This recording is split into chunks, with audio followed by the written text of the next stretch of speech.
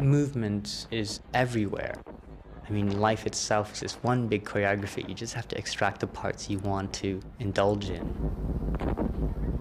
Something as simple as someone walking may look simple to us because it's something we see every day. You almost have to imagine them naked because then you really see the minute details of how their body moves and the infinite muscles of the torso.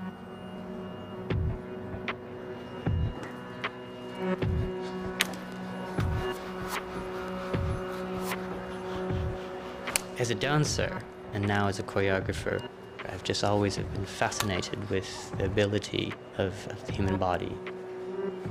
And I've never seemed to have let that go.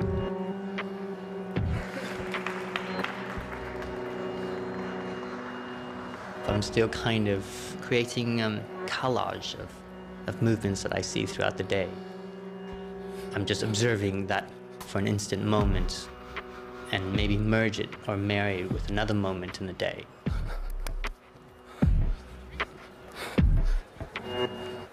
And then my overactive imagination likes to exaggerate all the infinite possibilities of how each movement can be generated in different ways. If it was elongated, if it was sharpened, if it was repeated, what different dynamics you would get.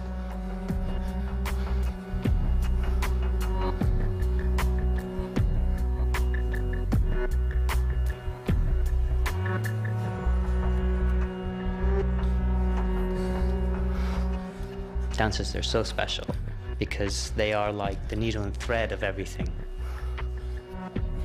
Give them steps and shapes, but they essentially sew it together in a way that creates some kind of magic that's quite vital.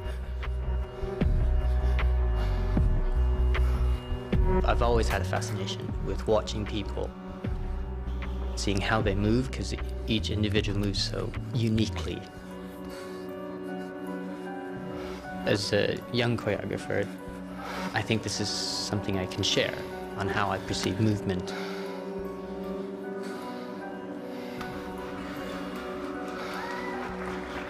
A whole lifetime in this body, it would be a tragedy not to understand the vessel that you occupy. To be able to use movement, it makes you feel alive, I think.